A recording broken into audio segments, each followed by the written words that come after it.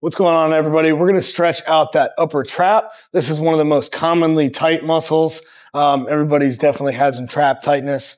So to do that, what we're going to do is we're going to take the side that we're stretching and we're going to put that arm behind our back and the small of the back. What that's going to do is that's going to depress the shoulder and the shoulder blade. It's going to offer a better stretch.